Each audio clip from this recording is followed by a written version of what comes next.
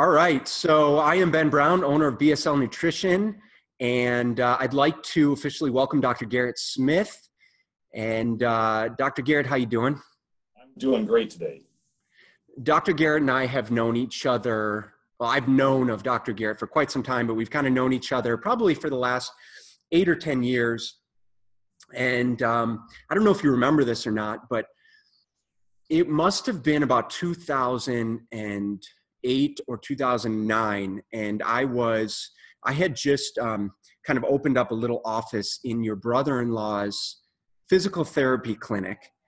Yes. And I was personal training, but I was also really trying to get into nutrition coaching, and I was doing functional medicine. I had been studying for a whole 6 months or a year. I'd been studying functional medicine, and I was running adrenal tests and gut health tests. And I was really trying to get into that realm of helping as many people as I could with really diagnostic nutrition and clinical nutrition. And I'd been studying that for quite some time, the clinical nutrition aspect. And I had gone out to network with some local naturopaths, and one specific guy, I went in and met with him. He's a big naturopath in Scottsdale here, and we were talking, and he found out that I was doing some functional medicine testing. He found out I was doing some adrenal testing, and he tore into me, and it was really I don't know, it was humbling for me. It was very discouraging. I was angry, and I remember coming out of his clinic and sitting in my car and just being like, dude, I feel awful. All I'm trying to do is I'm trying to help more people. I'm trying to learn more. I'm trying to help people in a way that's not just let's beat them up in the gym. How can I really help people? And so it was a very discouraging time at that point in my career. And I had talked with your brother-in-law, and he said, you should contact Garrett in Tucson. He's a naturopath. And I remember calling you up, and we actually had a great conversation, and you weren't judgmental at all. And you were like, dude, I fully respect what you're trying to do. You're trying to help more people. It's important to stay within the context of your practice, but the fact that assuming you understand what you're doing and the premise behind it, and you're not just throwing supplements at them. And so I have a very strong appreciation for that mentality that you had at the time. And so I don't think I brought that up to you at any point since, but I appreciate that.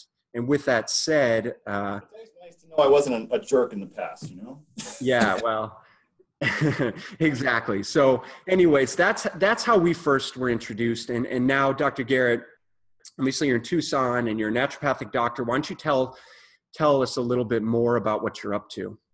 Okay, well, what I'm up to nowadays, so I went through the functional medicine stuff that you're talking about. Gosh, I had phases. I went through the adrenal fatigue phase. I actually worked for the guy who wrote the book on adrenal fatigue. I went through the candida phase. I went through the toxic metal phase. I went through probably some other phases too.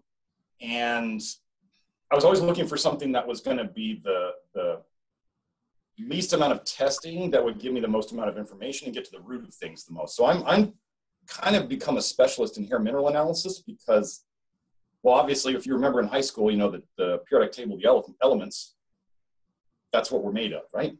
So I kind of, after realizing that this was a good way of measuring it, I kind of got into that. I dove in, I reverse engineered how people had been prescribing supplements, because kind of like the turf war that you ran into with that ND, there's kind of a thing in the hair mineral analysis world where they don't share always why they do certain things. Mm-hmm. So I had to go and look at the patterns of what they were giving people and what they were doing with people to figure out how that tied to the hair analysis and why you do certain things when and why you wouldn't do certain things. And it helped my health. I'm kind of, some might call a little obsessive in testing my hair. I have a great hairdo for hair analysis. Yeah. So I do my own testing about every 5-6 weeks because I can just cut off all my hair and it makes it really easy. But yeah, that's my main thing. I have a little practice down here in Tucson, and it's just me, but we've got an international clientele. Just got my first professional athlete. I have a lot of really athletic people who kind of, I joke that they exercise for a living. I'm just trying to do the most I can for people in the least investment that they can, and with the least, obviously if people want to get healthy, they have to change what they're doing, but with the least impact into what they've found to be their normal life. Yeah. Cool. So can you talk to us a little bit about, what is hair mineral analysis? How is it relevant? Like, why would we look at hair? What's the mechanism there? And especially as compared to some of the other diagnostic tests that we would run, like how can we extrapolate the most amount or useful data from that? Okay. Well, so blood is what most people are familiar with. Obviously, that's the one that you go into the doctor and they tend to do. And I'm not against blood tests at all. I don't ever want to think that. I actually have people send me any tests they've had done within the last year or anything they have relevant, because once we have the hair mineral analysis, it can give me more insight into those other tests, and those other tests can give me more insight into the hair analysis. So anyway, so why don't I go to blood first line? The reason I don't go to blood first line is because, very simply, even just dehydration can affect your blood values a ton. You remember that from probably what you learned in functional medicine. Like you see RBC and the hematocrit and all that, and they go up, and you go, well, they're obviously dehydrated. So that's just the simplest thing. I posted an article of mine where I looked into, there was time of day affecting blood tests, there was hydration, there was all sorts of things. So when I started to see that, I started to wonder, how useful is this? When I did the functional medicine kind of approach, what I found was with the supplements they recommended, I could change lab values. And you may have seen this too. We could change lab values, but it didn't necessarily mean the person felt any better. And I was to the point where I don't care if I change lab values if they're not getting better. And usually they don't stay around. If you have perfect lab values and they don't feel good, they're not going to hang around. So, and then the blood test. This is the big thing about blood tests for nutrition. So when people get their metabolic panel and it's got calcium on it, it's got sodium on it and potassium, and those are the three main minerals that it's got. It's got chloride on it, but that's not really something too often. The body works very hard to maintain those in a very tight range, right? And if they get outside of the range, they've got obvious symptoms. They've got problems. The body has lost control of that mineral. And what the hair test shows us, as opposed to the blood test, is it shows us when the trends in the blood. So if there was a trend in the body of calcium kind of rising over time, the blood may still be stable. I have a study that showed that when they gave rats a 50% deficient magnesium diet, so half the magnesium of what these rats were supposed to get, 6 months after that diet, their magnesium level in the blood had not changed. Right. And so we go, well, is that useful for nutrition purposes? It's not telling us that for 6 months they have only been getting half of the magnesium they need. So in terms of those other blood minerals, it doesn't tell us if your body still has control. What the hair test shows us is the compensations made by the body over time, whether there's a trend in the blood towards generally having extra calcium in the blood and then it has to get rid of it, or if there's a trend there's not enough in the blood and it will hold it in. So look at the hair test as kind of I call it a surrogate for intracellular testing, or also for looking at the trends in the blood over time. An analogy I've used before is if the blood is like the roads, I'm pointing to the roads because there's a road right outside here. The blood is like the roads, and the hair test shows us what's going on inside the houses. And most people know that most of your life, like the important parts in your life, don't happen on the road when you're driving. They happen in houses when you're with people. So that's in the cells is really where the action is. And that's what the hair test kind of gives us a hint, or, it gives us a good picture of. And it also tells us when the body's like really trying to get rid of a lot of a mineral, or it tells us if it's accumulated a lot of mineral, or if it's really trying to hold on to it. Like I see all the time on hair tests, like super low potassium. Yeah. And I know from people's diets that they don't get enough potassium. And I know from taking vitamin D supplements, however they take it in food or supplements, that will drop potassium. I have a study showing, the kidneys lose a ton of potassium when they take vitamin D. So just those two things, we try to fix both of them, and then over time, we start to see the potassium come up in the hair.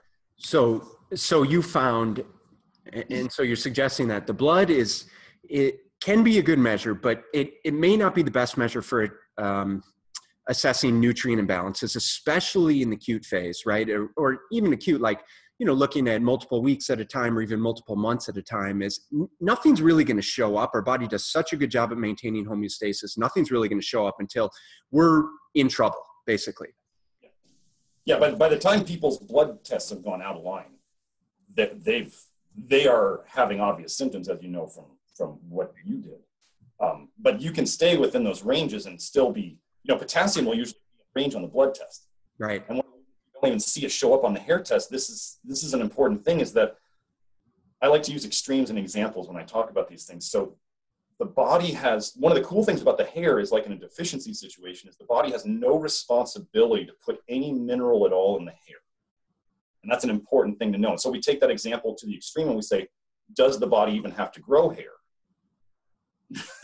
We see people every day where they don't have to grow hair, right? Nice. So it doesn't affect their health at all. But so, like, does the body have to put any potassium in the hair? No. Does it have to keep the blood stable? Absolutely. Right. So what it can do is it can retain the potassium in the blood and not waste it into the hair. Just like if somebody wasn't making enough money, then they stop spending as much. So the body stops wasting the potassium into the hair, so it keeps it in the blood, so it can keep the blood level stable. Now, what we know from a low thing on a hair test is we know that either the diet is deficient, or that the body's probably either losing or lost too much of something. Whereas when we see something really high on a hair test, what it means is there's a trend towards that mineral rising in the blood. So it could be from something like with calcium going up in the hair, vitamin D. It could be from taking tons of calcium supplements. It could be from actually bone loss, right? I mean, if you're losing calcium from bones, it has to go into the blood to leave. So if you were losing a ton of calcium from the bones, that could show up as high calcium. All we know is that from a high calcium on a hair test or a high mineral on a hair test, we just know that it's been trending too high in the blood. And then we get to go into the detective work, which is why I love doing this. I get to be like a nutrition detective. Yeah. Every day. And I get to go through the obvious questions that I figured out to this point of how did this happen? What have you been doing in the past that has led to this? Actually, that homeostasis term is actually important, because I think that the body actually seems to reach a homeostasis in the hair, where the hair test, if things are not done to specifically affect minerals, like if people just kind of keep doing what they're doing, the hair test can stay super steady over time. Yep. And the minerals may be really messed up in the hair, but the hair test just stays steady. So it's kind of like I don't know, it'd be like an injury you never rehab. It's still there. It never just goes away. And so the hair test gives us an average of I call it the mineral movements, depending upon how long the hair you cut is. If people cut the full hair sample, which is like about 1.5 to 2 inches, that's giving us like an insight into about 3 to 6 months of what's been moving in the hair. Mine is like, mine's real time. Mine's like 5 weeks. It's like all the hair that has grown since the last time I cut my hair is in the hair sample. So it's kind of cool that way. It's just given me a way of learning things a lot faster. But anyway, it's so much less expensive than the blood tests. I mean, if somebody were to just buy a hair test from my office, I think we charge $100. Like just the test itself right. is, and that's what, a couple blood tests, right? That's depending on the blood test, you might not even get one blood test if you wanted like the calcitriol, which is an important one. So anyway, I could talk all day on here. So, okay, cool. So no, that makes perfect sense. I think that's really logical in terms of, okay, how the body's pushing certain minerals in certain directions or through the hair. And so you're looking for not only the presence of certain minerals in the hair, but you're also looking for certain ratios between the minerals. Is that right? Yeah, we look for mineral deficiencies, mineral excesses, and then mineral imbalances. Yeah, the ratios. So go ahead. And then based on that, and then based on obviously your experience, and then really starting to dig in, and you had said before that like you specifically, you personally, like you haven't just subscribed to the model of like, okay, well, if calcium's high and potassium's low, it means we need to prescribe these specific supplements. You've tested enough people and you've really started to dive into the specific ratios and what it means, to know how those specifics, like how and why those specific supplements are going to affect someone, correct? Yeah. I mean, so we look at both the levels and the ratios, right? Because it takes two levels to make a ratio. Really, I liken it to if somebody was organizing a dance and what your goal is for the dance, 50 men and 50 women, right? A 1-to-1 ratio, you want 100 people. So amount of people is important and ratios are important. If you have one guy and one woman show up, you got a great ratio, but you don't have enough of either. If you have 100 men and 100 women show up, great ratio, too many people, fire department's coming, fire marshals coming, kicking everybody out or whatever. So, but then also if you have 100 men and one woman, then you've got fights, right? So Nice. We want the levels to be good. We want the ratios to be good. Usually what happens on a hair test is the body, as we do things correctly, the body will fix the ratios first, and then the levels come down into line. There's certain mineral pairs that really are attracted to each other or that really function with each other. Calcium to magnesium is a big pair. Sodium to potassium is a big pair. Copper to zinc is a big pair. And those like to try to move up and down together. So they tend to try to, so if one was up here and one's down here, they tend to try to join each other first before they move where we want them. Sure. And so once you know the pattern that happens and once you know which minerals move last and a big topic that I go into is what vitamin D supplements do in the body and how long it takes to We'll get there. Yeah. Once I didn't want to go into that too much yet, but I mean, it can take me as an example, when people have high calcium, I don't want anybody to think that this is a quick fix. When people have high calcium, and I'm working on that on their first hair test, it's going to take at least a year to fix that calcium. But the cool thing is I have people who, I got a trigger finger, which is a big calcification thing. I never treated his trigger finger. I just fixed his calcium. He was a man with very high calcium. Men, when they get high calcium, they are messed up. Right. His trigger finger's gone. There's no more trigger finger. And that was just a calcification, and we just fixed it. And that was the body can dissolve the calcium in these places. I've had people where they say, I don't have a bone spur anymore. The trigger finger went away. A relative of mine passed a kidney stone within a month of being on the program because it was dissolving the kidney stone and it just broke off and went out. So it's fun. I mean, we're really just getting the soup of the body. We're trying to make the best soup. Right. And once we do that, things fix themselves. So what are the typical symptoms that you see? And I'm assuming you see everything. So I don't know if that's the best way that's the best question, but what are typically the things that you would see with specific mineral imbalances? Like what are the big three? Well, okay. So what are the big three mineral imbalances that you see and what, if there's any generalized symptoms associated? Okay. So, well, I'm going to go on a real big picture here thing. So calcium. I'm going to go with high calcium because that's 90% of my people. So high calcium, if you think of high calcium in the human body as like rust on a machine. Okay. Rust on a machine just slows everything down. The machine still works. It's just slow. It doesn't work quite like it should. So high calcium, we tend to see slow down digestion, like especially kind of the hypochlorhydria stuff that we see. That's a slowdown in the stomach. We tend to see thyroid slowing down, low energy, brain fog, low body temperature, all that stuff. And then we tend to see blood sugar stuff. Calcium and blood sugar don't get along. So we tend to see the hypoglycemia stuff. Now, if we get into the ratios on calcium to phosphorus is more of that stomach acid one. Calcium to magnesium is more of the blood sugar one. Calcium to potassium is more of the thyroid one. And if you remember, I said vitamin D tends to raise calcium and lower potassium. We have a thyroid problem today, right? Absolutely. We have a vitamin D fad epidemic, right? Vitamin D raises calcium, lowers potassium. It raises that ratio. I'm going to say that the vitamin D fad and the thyroid epidemic are probably going together. And That's what it does in the minerals. So, and I don't want anyone to think I'm against vitamin D. I love the stuff the body makes. And I think having a naturally high level, a good level of vitamin D, not high, a good level of vitamin D is great. Using supplements to get there, I fix what that breaks every day.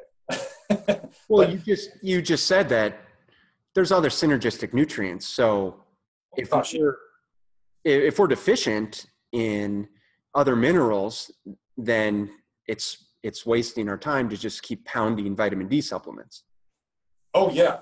Oh, I mean, the vitamin D, if you go around the internet and you find the people who really love vitamin D, they will talk about how vitamin D, it should be more called hormone D, that some people call it, Think about what that implies and the strength of the vitamin D. They're saying it's not just a vitamin, it's a hormone. Hormones are the most powerful things in our body for better or worse. Note the worse. I keep seeing articles by people saying, oh, you just can't take too much vitamin D. And I'm like, I have an article from the 60s, or it was the 50s, when the vitamin D2 fad came in. And how people were doing the Viking protocol where they were drinking raw milk and taking cod liver oil and taking vitamin D2. And these two women went to the hospital for it. And their blood calcium levels, even when they took them off all that stuff, didn't come down for a year after that. So the vitamin D actually will store in the fat, and it can just cause terrible long-term things. The vitamin D supplements are very, very, very different from what the body does. And most people wouldn't go and play with hormones on their own without knowing what they're doing. Yet everybody's just taking vitamin D or not realizing that, like magnesium and calcium. I have a study, the NHANES study, where they basically found that vitamin D levels correlated with magnesium levels. So the people with better magnesium levels had better vitamin D, and the people with lower magnesium levels had lower vitamin D. So what does that mean? It means that a magnesium deficiency will cause a vitamin D deficiency, but people go to their doctor, they get tested, you have low vitamin D, take more vitamin D, which then raises their calcium relative to their magnesium, and then they feel worse. Right. Until they decide that, maybe they find me on the internet because I'm out there talking about don't take vitamin D supplements, and then they come to me saying, you're the only one saying I shouldn't be on vitamin D and that it's making me worse, and that's exactly what's happening. And I go, that's what I do. Well, yeah, I mean, I see it all the time is clients with low vitamin D, and they're pounding the D supplements, be it 50,000 IUs, multiple days per week, 100,000 IUs once a week, or more, and I'm like, well, is it improving, from blood test to blood test with whomever their physician is? And like, well, no, not really. It's not improving, or he upped it, or I'm on prescription vitamin D. And so at what point do you kind of take a step back and say, wait a minute here, what else is going on? Right. Well, there's a couple studies that just came out that were very interesting, which showed that the more body fat a person had, the lower their vitamin D was and the longer it took to get them up. Because the body fat is a sink for the vitamin D. It will shove it there until it can't shove it there anymore. This is how the body doesn't go so crazy with the calcium. So this is the key thing to learn about vitamin D, is it affects calcium. That is its primary function. It raises calcium through increasing gut absorption of calcium and actually through increasing resorption of calcium from the bone. And this is in several endocrinology texts. I know everybody says vitamin D builds bone. No, vitamin D supplements actually remove calcium from bone into the blood. So they both bring calcium into the blood, and then we see it go up on the hair test. So this calcium problem. And then there was the other study that showed that African Americans, basically the darker skin that people have naturally, the lower their natural vitamin D levels, because their skin was designed to be in a place that they got sun all the time. And like, you look at me, Scandinavian background, and I'm supposed to be, I got to save up for the winter. So we have higher storage vitamin D levels. That's a whole nother problem. We're measuring the storage vitamin D, the form of storage, not the active stuff, the calcitriol, basically the 1,25 dihydroxy vitamin D. So we're not measuring the active stuff, we're measuring the storage stuff. Doctors somewhere, researchers decided that one stood for the other, and also people don't realize that the active one, the real vitamin D, it costs about, I think, 3 or 4 times as much to test. So they went the cheaper one, and they said it was a good replacement for the other one. So people can have horrible normal vitamin D levels, really bad, and they could have really high active form. And that means they're basically calcifying where they stand. But they only get to see that when they run that other test.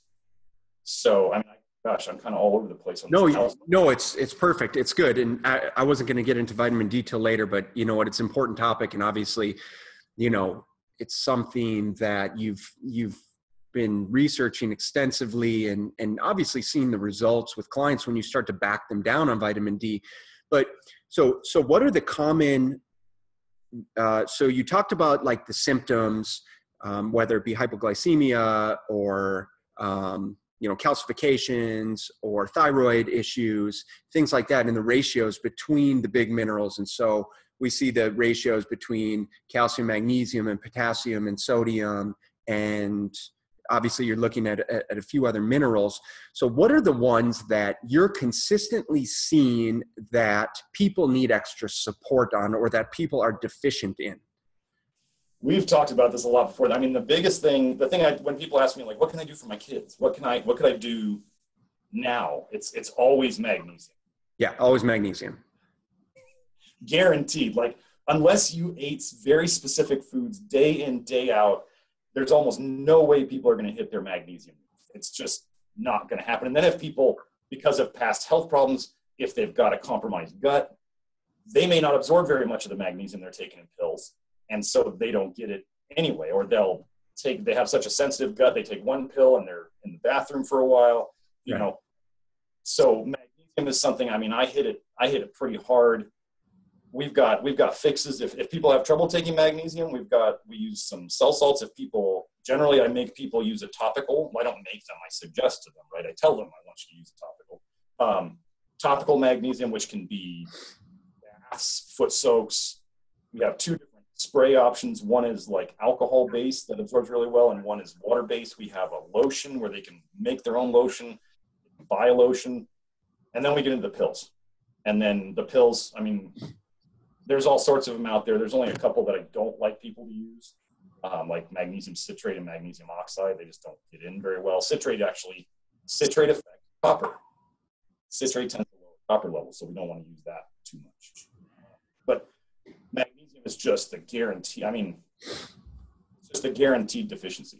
Yeah, I feel like people are coming around with the understanding that magnesium is one of those minerals that, and especially because there's practitioners, you know, like you and me that are really preaching it pretty strongly. And there's lots of big strength guys that are preaching it. And so we're pretty solid understanding that magnesium is one of those deficiencies. But, and I think that conventional medicine, if you will, is coming around, but I don't think there's clarity as to the forms of magnesium that are actually beneficial. An example being, my mom was on, you know, we were talking, she's had kind of ongoing health stuff and, you know, here and there, and she's asking my opinion and then of course not listening to what I have to say. But, you know, I was suggesting, you know, maybe she needs to take magnesium. I believe it's because she was getting muscle cramps at night. I think she was getting muscle cramps. And to say nothing of the fact that she wasn't drinking any water, but second to that is she's getting muscle cramps. So I suggested magnesium and she said, I think she brought it up with her doctor. The doctor said, oh, it sounds like a good idea. Here's a prescription of magnesium oxide. Yeah. Which for people that don't know magnesium oxide, it's a very poorly absorbed form of magnesium. And so that's also a correlation that people make. Oh, I've tried magnesium, but it just gives me diarrhea, you know? And so could you just speak to the different forms and what are the forms that are the most readily absorbable, the most bioavailable, if you will? Okay. Well, I mean, I can go by my experience. So yeah, magnesium oxide, I've seen research saying it's the bioavailability is okay, but I just haven't seen it in my clients. And when you have something that's fully absorbed with magnesium, either when a person doesn't get along with a certain chelate or when it's poorly absorbed, they tend to very quickly get diarrhea. That's the thing you can know is if you're not absorbing it and you take a small dose, what happens is the magnesium just sits in your gut. It eventually pulls water to it. And then the body just says, let's get rid of this. And then you get the diarrhea. So actually, this is a tip that people could use. What I tell people to do is, you can slowly increase your magnesium, 1 pill a day or whatever, whichever type you're taking. And when you hit that, if people don't know, when you take too much oral magnesium for your body of whatever type, you're going to eventually get diarrhea, right? It's going to happen. When you're going up and you hit that threshold dose for the bathroom dose, what's going to happen is about a half hour, an hour after you take it, you're going to get a lot of gurgling in your stomach, and you're going to know that the bathroom time is going to be coming soon. So you can be prepared. When the gurgling starts, it's going to be time to go. So I've seen magnesium glycinate where people go up to 10 pills a day, and they're still like, how many should I take? Because the bottle's going to be gone in like 18 days. It's going to be, and that kind of confused me for a second.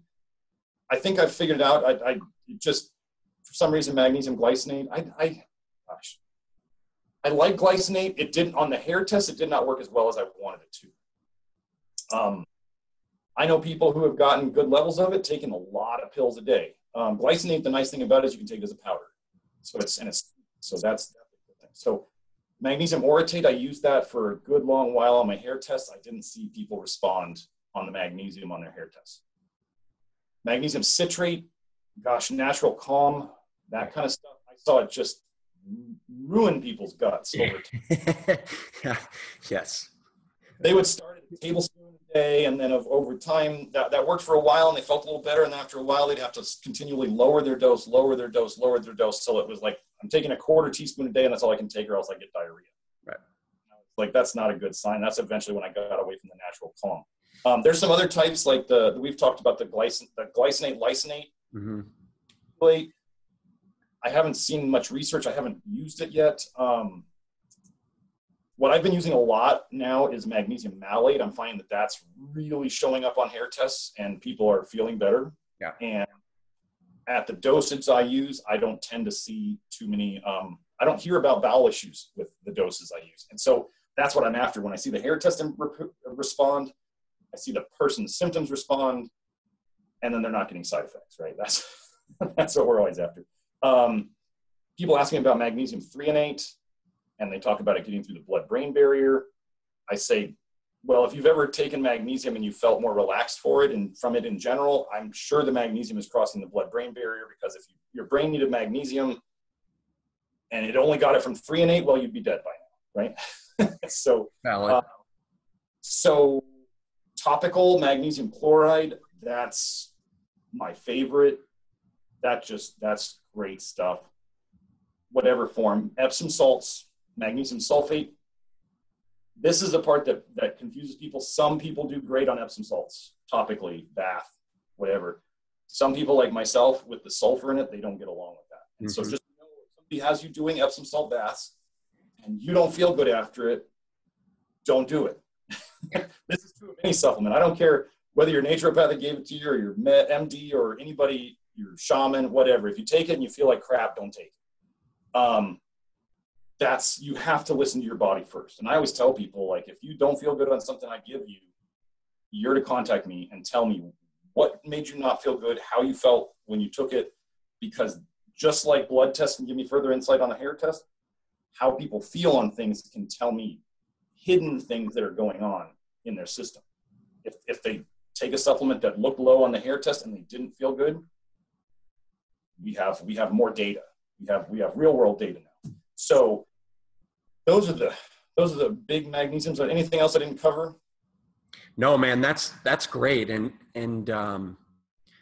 I think that's really valuable information for people to understand about the different forms of magnesium. And that's something we've been talking about a long time, because we're working on, we're just putting the finishing touches on our next product, which is going to be a magnesium that hopefully is very well absorbed and I mean, that's the thing, is people need to be taking something that is benefiting them, but also identify, and that's what I respect so much about you, is identifying when and if something doesn't, which we lose sight of often. And so I guess that can be something that we can segue into, but so often as practitioners, like, yes, we want to get to the root cause, and yes, we are a more alternative minded. And so we want people taking natural supplements, of course, instead of medications. But with that said, is a lot of supplement formulations on the market have so many things in them that for any two people, it may not be like, it's impossible to say you need to take this multivitamin, multimineral, when simply what we're talking about is saying, well, people have so many different imbalances in ratios of magnesium and potassium and calcium and sodium. And so to make a recommendation of like, this multivitamin works great, that can't possibly be the case, right? Well, yeah, I mean, I have a thing about multivitamins, which is, so first of all, there's a reason they call it a multivitamin, right? And not a multi-mineral, because minerals are big. Yeah. Minerals don't fit into vitamins. I mean, when people are taking 4 magnesium pills a day just to get their magnesium. Exactly. You're not going to get that in a 1 a day, right? And then the other thing I tend to say about multis is if there's something in that multi that you really need, that you're really deficient in, a multi's not going to have enough to help you. Then on the other side, if there's something in that multi that you don't need because you already have too much of it, then it's going to be enough to push you even more in the wrong direction. So nobody wears one size fits all shoes. Like, why would they take a one size fits all vitamin? And then when you look at the garbage on the market, like Centrum, and it's got like sugar, I mean, on the label, it's got sugar, it's got food colorings, it's got, propylene glycol and other, it's just, there's no need to take these things. I mean, what I want to do, if I ever make my own supplement line, there's a couple of them out there that say they're additive free, and that's really where I'd like to go, because I don't like when people take even one of mine where I try to find stuff that doesn't have a bunch of additives, and then they have a reaction and we think it's to one of the additives. Right. And then I always like to have a couple of options of like different chelates, because I've had people feel good on zinc glycinate and not feel good on zinc picolinate. And so all of a sudden the chelate matters. And the cool thing about looking at it that way is we can chelates like if one was using magnesium taurate, then you get the benefit of the taurine and the magnesium. So if we can get 2 birds with 1 stone, that's great. Somebody else maybe in a situation where the taurine like really amps them up and they can't sleep. So they need a different chelate. So kind of looking at symptoms and the presentation, and when we get their history and they say, oh my gosh, I took that supplement and that was awful, I felt terrible, then we don't do that. So, but multis are just, this is one of the reasons I moved away from the typical hair mineral analysis approach, which was, so the lab would tell you what to take. The lab would send the practitioner a list. They're like, take these 6 things and take this many pills at AM, PM, lunch, whatever. And they were always big combo supplements. At minimum 2 ingredients, but sometimes like 8. So if you have somebody, I deal with a lot of sensitive people. I deal with a lot of people who are kind of the failures of other doctors, because the other doctors almost like fired the patient because they're too sensitive and they can't take their normal supplement regimen. So I get them, and I thought, if somebody's taking an 8 ingredient supplement and they react to the 4th ingredient and they can't take that supplement, and I want them to have the other 7 ingredients in there, how am I going to get them that? I'm going to have to give them all, I'm going to have to get all 8 ingredients, have them try all of them, and then figure it out. Yeah.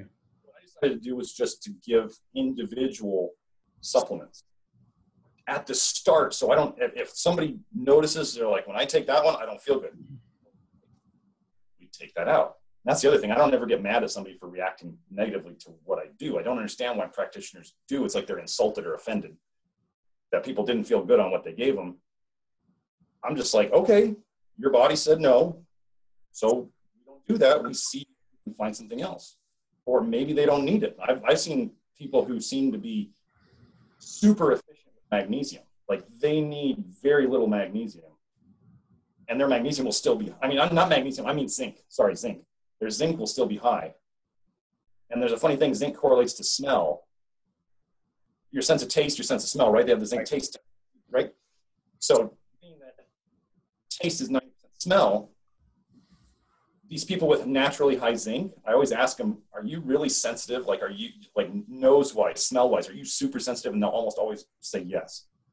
So that efficiency with the zinc seems to carry over into their sense of smell. So, yeah, those multis, man. Ugh. But the whole, I don't like mixed supplements just because or maybe you needed all 8 ingredients for 2 months and then all of a sudden you only need 6 ingredients. Well, how do we take those other ones out? You can't unless you change the whole approach. So, yeah, I'm not a big fan of the mix. Cool. So, yeah, it's cool. So, okay, so magnesium is huge.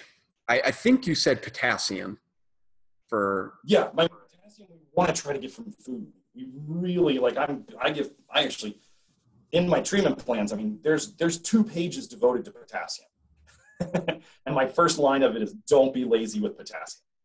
That's where everybody messes up. Potassium from food. Getting the amount of potassium people get in their food correlates to mortality. It correlates to cardiovascular disease, which indirectly correlates to thyroid function. It's tough. I mean, you're supposed to get, the Institute of Medicine says adults are supposed to get 4,700 milligrams of potassium a day. People have no idea how much that is, right? You'll have clients, I'm sure, and I have people who are like, I eat a banana a day, I get my potassium. And you're like, cool. A banana is 500 milligrams. You need to eat 9 more or 8 more of those today. Totally. Right? Or an avocado is 1,100. Okay. I have days where I'll have 2 bananas and an avocado at breakfast, right? I'm at 2,100. Yep.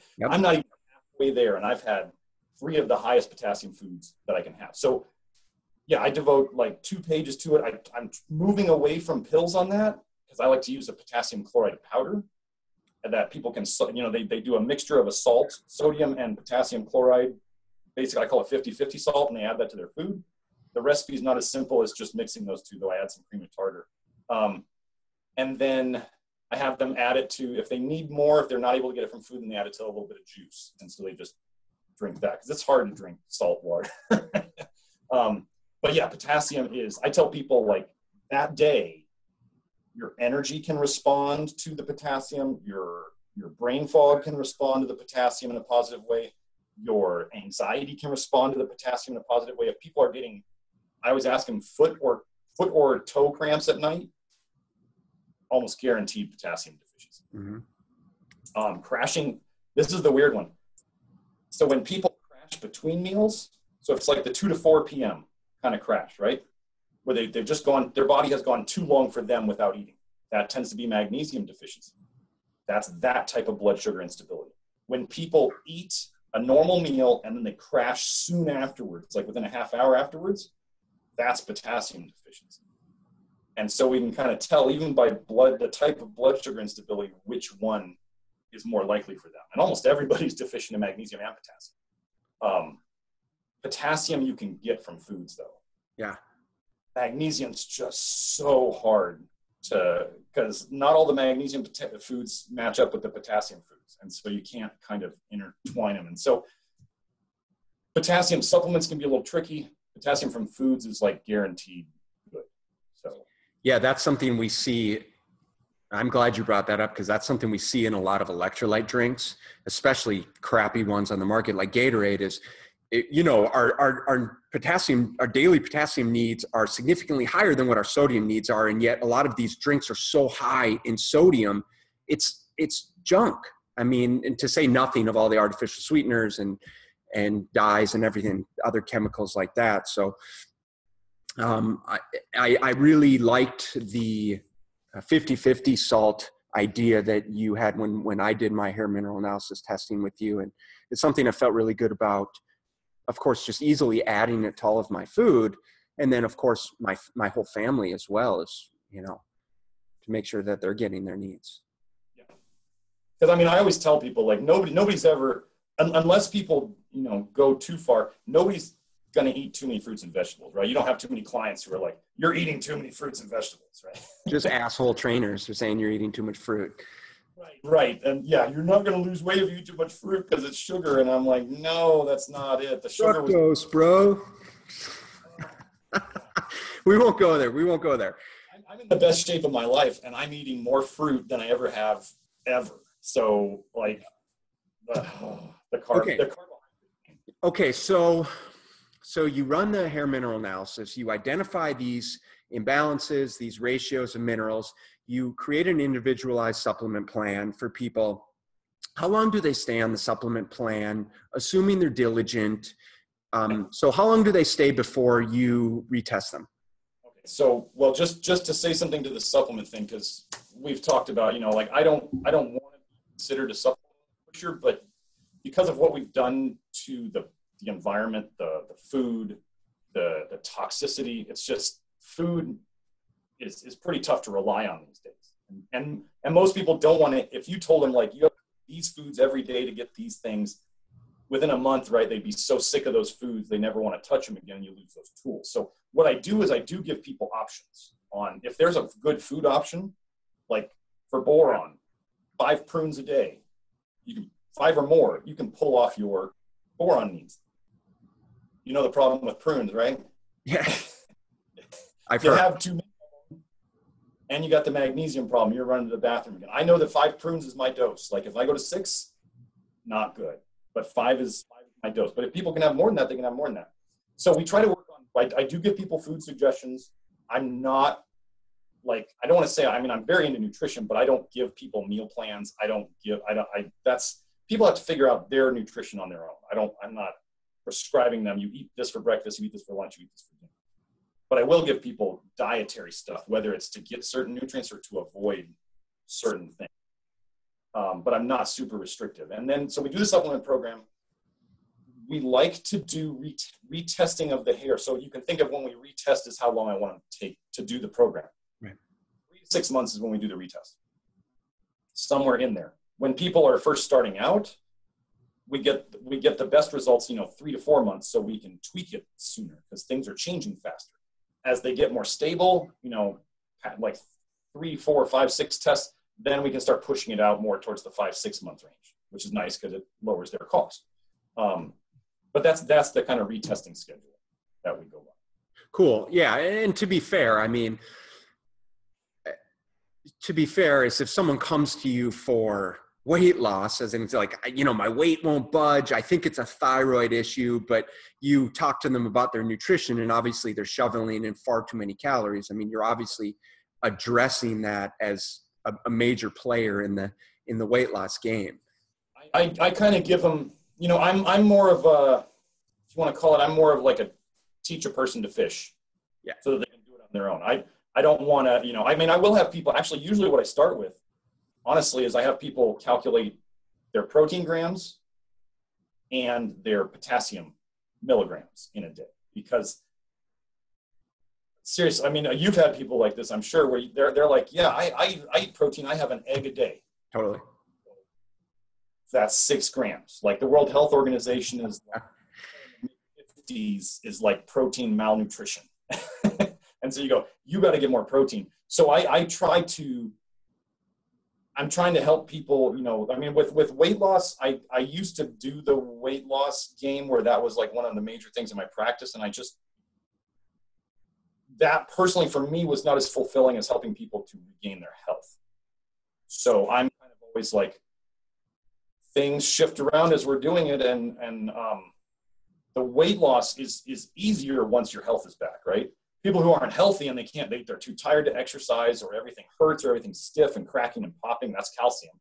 But until they get that, as they get better, then they can exercise more, and then everything works better, and the potassium's there, which helps the thyroid function, and all of a sudden they feel warmer, they're losing weight, and everything can happen. So I'm actually thinking about, as the practice builds up more, I got this idea of getting somebody who's better with nutrition in terms of personal counseling on nutrition.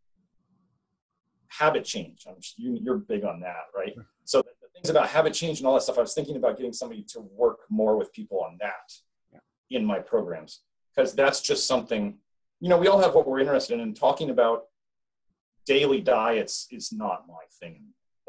I like to fix these minerals and get down to that. But yeah, if somebody has weight loss, and I actually get a lot of people who are kind of ex-hardcore ketogenic, the ex-hardcore vegan, ex-hardcore paleo, and they actually caused the funny thing was they were in decent health when they started, right? And then they became a health nut in their various chosen approach, and then they ruined their health. Yeah. Then I'm helping them to get that back. So I'm kind of trying to not be too restrictive, give them options, and like see what you feel best on. Because I know my diet now.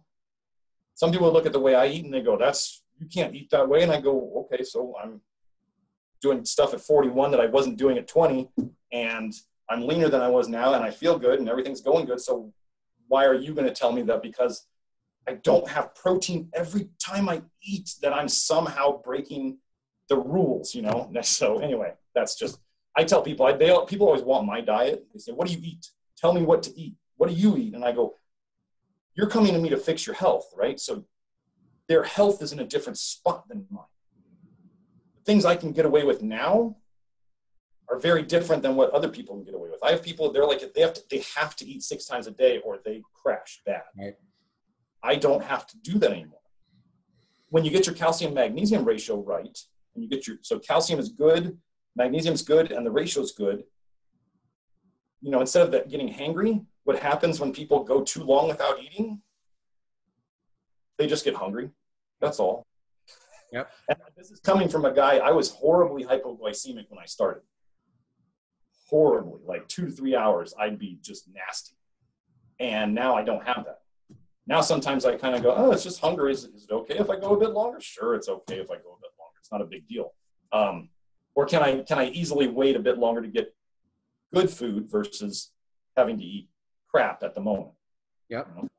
So. Yeah. So by, you know, I think it's a good approach. I mean, look, you're optimizing cellular health and thereby improving every other mechanism. So it's going to make it, you know, it's going to make it easier to lose weight in the grand scheme of things. And it's something you don't even necessarily need to or want to focus on. And I fully respect that. So, okay. So they undergo the program, they do the retesting. You obviously tweak every time that they retest. So what are the typical things that you see? Like, what does someone come up to you and say at each reassessment or as they progress and advance in the program? What are the things that people say about the hair mineral analysis in terms of their symptoms and health and things like that? This is actually something I go over with people at the very start. Okay. My main interest, my main goal is getting them better. I want to see the hair test move and I want to see it change, but I always ask them the question, would you rather feel great and have a crazy looking hair test, or would you rather feel like crap and have a perfect hair test? Because I've had very sick people, their first hair test looks really good. I tell people their first hair test is the tip of the iceberg. Yeah. Like, we don't know what's under the surface. We start nudging the system and all of a sudden things, I've had a guy do two iron dumps. Probably got iron overload in his liver. It took 5 tests to get there. And then all of a sudden his iron went through the roof. Just happened. It happened a second time now. And I'm going, wow, this is like the most iron I've seen dump out of a person. So the first test can be misleading in that it looks really good. Some people come to me, they got health problems. Their first test looks terrible. And I warn people that your second test, the only goal is for you to feel better. The second test can sometimes look worse than the first, yet they feel better. So I don't look at the hair test as an indicator of how they're doing. I get that out of their mouth. I want to hear it from them. But I explained, when the body dumps, think of it, when the body's dumping, if it got what it needed to dump some toxic metals out of the cells, those toxic metals have to go through the blood, right? Cell to the blood, to the excretory mechanisms. So that means for that period of time in the bloodstream, there's going to be a trend towards those toxic metals going higher, right? And then we see those go up on the hair test because the body's dumping them through the pee, the poop, the sweat, and the hair. That's when we see sometimes what I call a detox explosion. You know those old equalizers where the lights would jump up and down? Yeah. You know? So if you think of the hair test with these bars going up and down, when we have a detox explosion, it's like all of a sudden a lot of the bars just jump up. And it's a global thing. Some of those bars are going up because it's the body's using or losing the good minerals to compensate, and some of them are actual detox minerals. When that detox explosion happens, I tell them what we're going to see on the next test is we're going to see all this settle down. It's spiked up, it's going to come right back down. And it does. So, geez, I wish it were that easy. So I think a lot of practitioners don't like the hair test because, one, it requires you to think about the complexities of the human body and how all these minerals interact. And the other is that it doesn't give you a direct indicator of how the person's feeling. So that makes it complicated. You have to be confident in telling people, how do you feel? Do you feel better? And if they're like, oh yeah, this is better, this problem's still here. Okay, cool. 2 things are better. 3rd thing's still there. Oh, we're doing good. Yeah. And you have to explain to them that what the hair test is showing. And that's one thing that I think I'm good at. And I'm really confident in what I do because I've just seen enough of them now. And sometimes I'll tell people, we don't get to know, like if all of a sudden a certain mineral, like tin, let's say tin all of a sudden spikes up on one test. It's the only thing that really spiked up. Okay. That tin is either from you're getting exposed to more tin or you're dumping it. By the next test, we have to do one more test to see what happens. If it was a dump, the next test, it will crash back down. If you are constantly being exposed to it, and I have them go look through potential exposure sources, the known potential exposure sources, because I can't go through all the exposure sources of everything with them. So we go over the stuff that's obvious.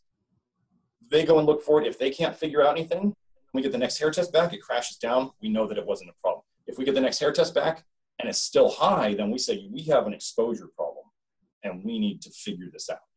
So like my Tucson people, and probably if I had more Phoenix people pattern on, like uranium is really high in Arizona water. So we always see uranium high on a hair test because not only are we exposed to it in the water, but we'll get contamination of the hair from like shower water. Mm-hmm. Minerals, just like calcium leaves scale on fixtures like faucets and that stuff. Minerals that dry, water that dries in the hair that has minerals in it can leave a mineral scale in the hair. The cool thing is we'll see on that uranium over time is we'll see the uranium generally come down quite a bit. So the combination of what was in the hair between the contamination and what was internal to the body comes down. So we have to, the key thing for any practitioner on any test is to know what the test is able to tell you, and then to know the limitations of the test and what it cannot tell you. And once you're comfortable with that and the ego is willing to be like, okay, we don't know everything. Here's what we know. Here's what we don't know. Then you can use a test.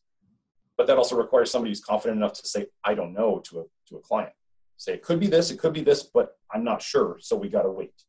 Yeah. So that's kind of my approach. That's good. It's awesome. So, okay, so we'll wrap it up here, but